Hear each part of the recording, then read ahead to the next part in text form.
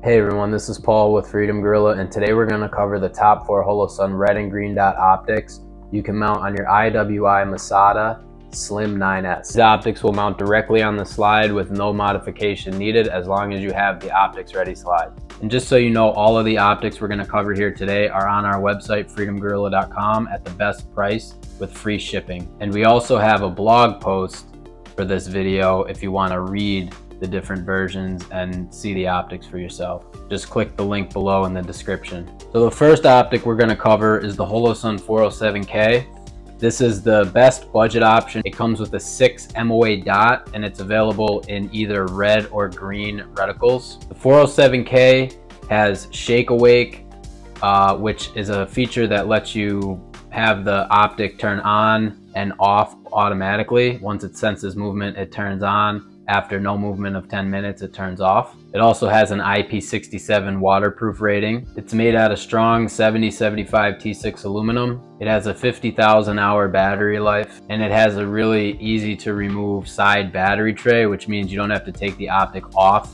to put a new battery in. The 407K also has manual brightness modes, so you can turn it up or turn the brightness down. And it has 2 night vision settings. The 407K also has rear dovetails machined into the housing in case you lose your rear dovetails when you take your optic cover plate off. The 6 MOA dot is actually really nice. 6 MOA is really nice combination of large enough to pick up and small enough to be precise. The next optic we're going to cover is the Holosun 507K. The 507K comes in red or green reticles also. And the specs of the 507K are almost identical to the 407K. However, it is a little bit more expensive, and the main difference is that the reticle is different.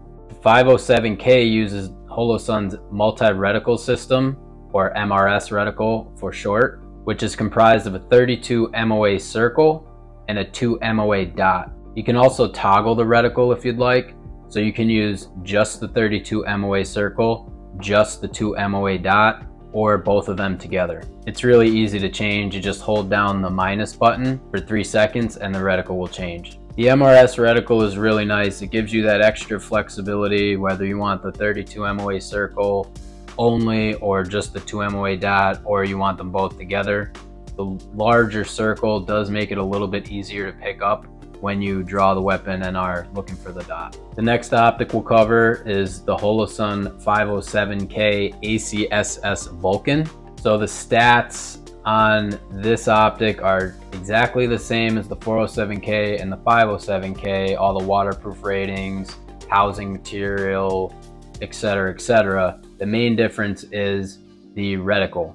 This uses the ACSS Vulcan reticle, which is a pretty cool reticle. It has a 3 MOA dot in the center, and it has a 230 MOA dotted outer ring. So the purpose of this reticle is to help you find the dot faster when you draw the weapon. If you've never shot a red dot on a pistol before, you'll find that when you put the gun in front of you, you don't always see the dot.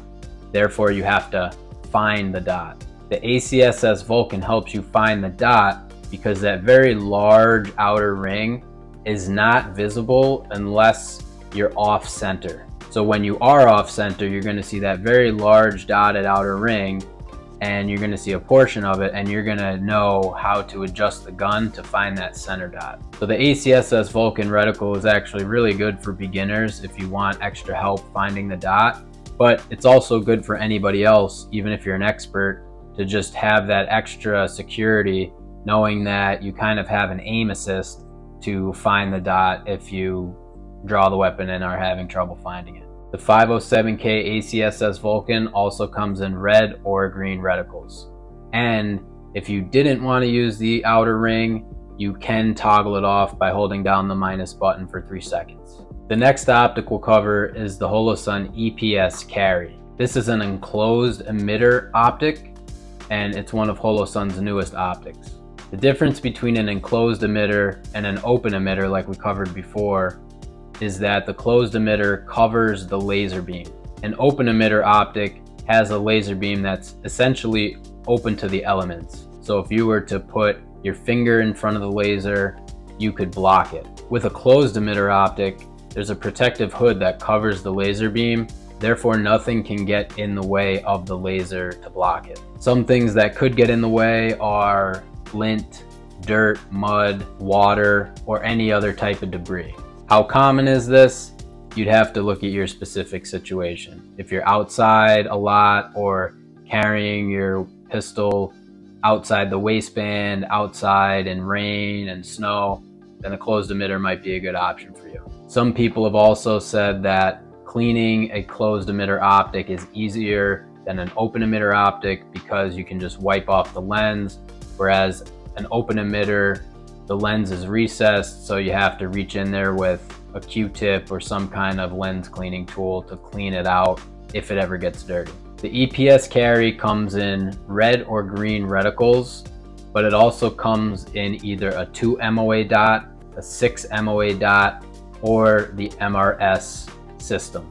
The MRS versions of the EPS Carry have a solar panel on the top, and they are the only optic in this small K-series footprint that has a solar failsafe on it. So what the solar failsafe basically lets you do is have the optic powered by solar power in case the battery ever dies. It also gives you the ability to have an automatic brightness setting. But in addition to the automatic brightness setting, you can still use manual brightness if you want. The MRS versions of the EPS Carry are the most expensive, and they have the 32 MOA circle and the 2 MOA dot with the solar panel. The other options that are the 2 MOA dot or the 6 MOA dot only, they do not have a solar panel on them, which means they also do not have auto brightness settings, but they are a little bit cheaper. The stats on the EPS Carry are very similar to the 407K and 507K, except there's 8 daylight brightness settings instead of 10,